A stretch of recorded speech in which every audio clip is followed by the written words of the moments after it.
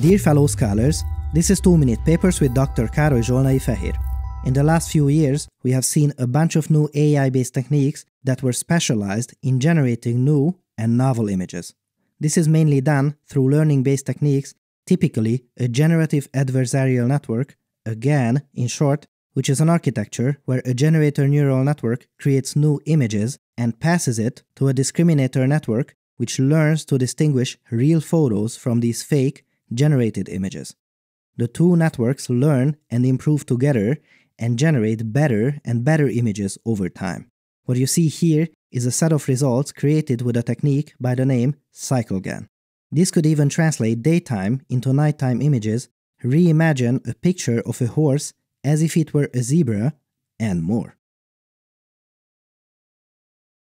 We can also use it for style transfer, a problem where we have two input images, one for content and one for style, and as you see here, the output would be a nice mixture of the two. However, if we use CycleGAN for this kind of style transfer, we'll get something like this. The goal was to learn the style of a select set of famous illustrators of children's books by providing an input image with their work. So, what do you think about the results?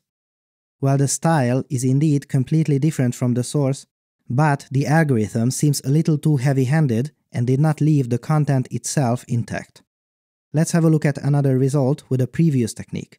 Maybe this will do better. This is Dual GAN, which refers to a paper by the name Unsupervised Dual Learning for Image-to-Image Translation.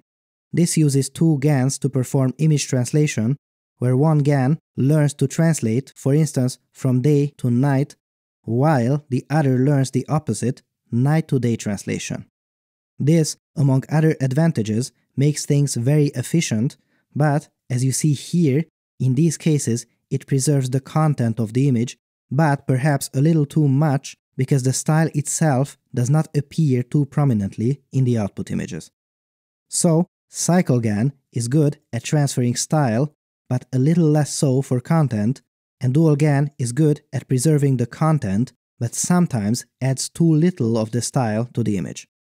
And now, hold on to your papers because this new technique by the name Ganilla offers us these results. The content is intact, checkmark, and the style goes through really well, checkmark. It preserves the content and transfers the style at the same time. Excellent! One of the many key reasons as to why this happens is the usage of skip connections which help preserve the content information as we travel deeper into the neural network. So finally, let's put our money where our mouth is and take a bunch of illustrators, marvel at their unique style, and then apply it to photographs and see how the algorithm stacks up against other previous works. Wow, I love these beautiful results. These comparisons really show how good the new Ganilla technique is at preserving content. And note that these are distinct artistic styles that are really difficult to reproduce even for humans. It is truly amazing that we can perform such a thing algorithmically. Don't forget that the first style transfer paper appeared approximately 3 to 3.5 years ago, and now we have come a long, long way. The pace of progress in machine learning research is truly stunning. While we are looking at some more amazing results, this time around only from Ganilla, I will note that the authors also made a user study with 48 people who favored this against previous techniques. And perhaps leaving the best for last, it can even draw in the style of Hayao Miyazaki. I bet there are a bunch of Miyazaki fans watching, so let me know in the comments what you think about these results. What a time to be alive!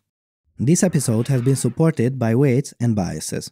In this post, they show you how to easily iterate on models by visualizing and comparing experiments in real time. Also, Weights and Biases provides tools to track your experiments in your deep learning projects. Their system is designed to save you a ton of time and money, and it is actively used in projects at prestigious labs such as OpenAI, Toyota Research, GitHub, and more. And the best part is that if you're an academic or have an open source project, you can use their tools for free. It really is as good as it gets. Make sure to visit them through wnb.com/papers or just click the link in the video description and you can get a free demo today. Our thanks to Weights and Biases for their long-standing support and for helping us make better videos for you. Thanks for watching and for your generous support, and I'll see you next time.